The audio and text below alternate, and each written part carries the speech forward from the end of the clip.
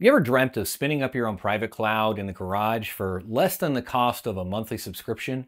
What if you could turn that closet under the stairs into your own mini data center without having to mortgage your house? That, my friend, is what Homelabing is all about. Learning how to run, manage, admin, and support IT and tech workloads in your own systems so you don't break a production environment. Sorry, Chad, you know it was an accident. And while getting the newest $4,000 Mac Pro is super tempting, the idea here is to learn on a budget, or at least it is for me and most of the Homelab nerds that I know. So things like repurposing decommissioned enterprise IT gear is an awesome way to get high-end tech on a budget. Even if it is last-gen gear, it's usually worth it. Usually. Today, I want to go over some essential Homelab gear under $100. And as usual, there will be timestamps along the way and links to this gear down in the description. But don't depend on just gear from Amazon. Although they are affiliate links, which means I get a little something something when you order using my links, which I do appreciate, and it helps make videos like this possible. You can find some great deals on eBay or even your local Facebook marketplace. Like a few years back, I found used Precision workstations for 50 bucks a pop.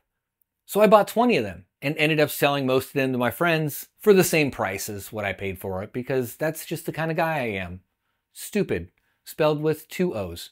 Anyway, I'm rambling. Let's get into the tech gear. Starting off is the infamous Tiny Mini Micro PCs. That name comes from the different OEM form factors naming like Lenovo Tiny, HP Mini, and Dell Micro form factor desktops. These little PCs pack surprisingly capable compute into a very small footprint, drawing very little power and fitting on a shelf or stacking in a rack. They're your everyday workhorse for lightweight services. No need to fire up a full tower or noisy server. And while there are a ton of mini PCs out there, those are made from super entry-level components like the Intel N100 processor and non-upgradable RAM. Whereas these micro PCs usually have their processors socketed, so not only do you have lots of options available, you can even upgrade the processor and RAM in the future too.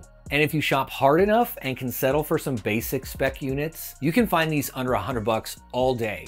These provide an excellent way to learn about virtualization and managing hypervisors, or learn routing with an OpenSense router, or even containers with Docker or Kubernetes. Then, when you break it, because you will break it, just wipe it and start over. No blood, no foul. Next up, believe it or not, is a label maker. That's right, nothing like forgetting what plug connects to which device, which has totally never happened to me. Now, I label the cables that come with each unit after I get it set up and running. When you can identify each patch cable, port, and module at a glance, troubleshooting and reconfiguring becomes much faster and complete. No more guesswork or accidental hop swaps, or plugging in an overpowered plug to a device.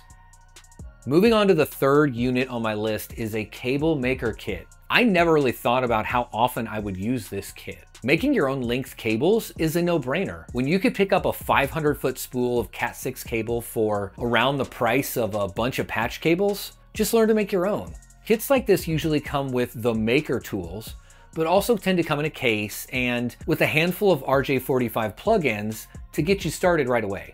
And next up, we have a portable monitor, or really monitors. A portable monitor gives you a dedicated display for headless devices, or a second screen on the go. No need to drag a full-size monitor into your lab closet. It's lightweight, USB powered, and perfect for quick diagnostics, demos, or mobile workstations. Personally, I have both a 15-inch and a 7-inch display because I tend to work in cramped spaces or on crowded workbenches. So a smaller display is key, but having a larger one is nice to take on the go or even grab as a fourth display in a pinch. And these have gotten really, really cheap lately. I remember when they were twice the price they are now.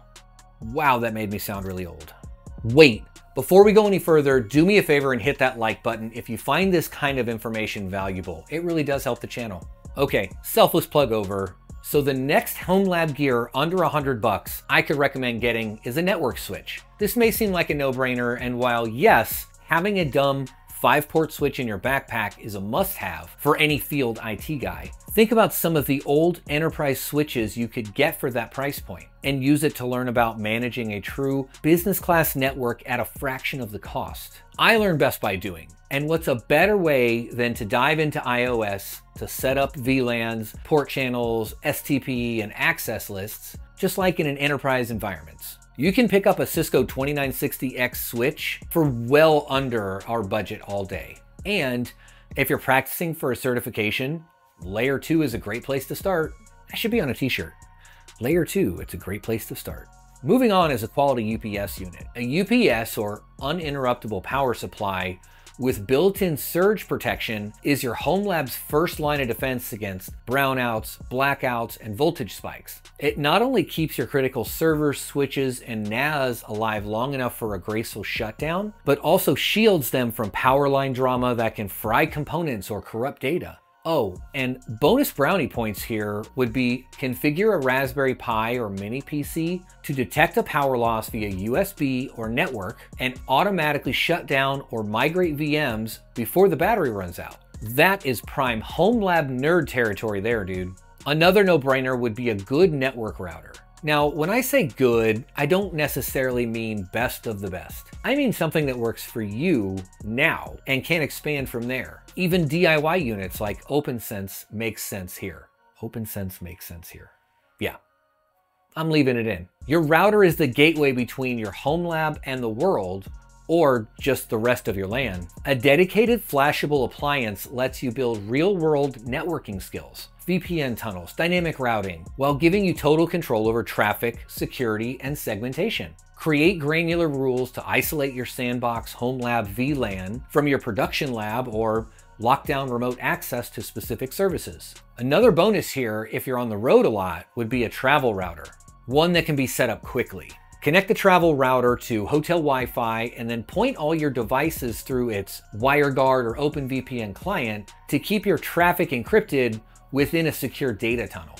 Now, something super important to not just any Homelab, but any user really, is a backup drive. This could be as simple as a USB external drive to use as a backup target, either with automation or manual backups. A few bay NAS would be fantastic in any Homelab, but at our $100 budget, let's face it, this is gonna be an old and/or on its last leg device. Why don't we save the NAS for a future video?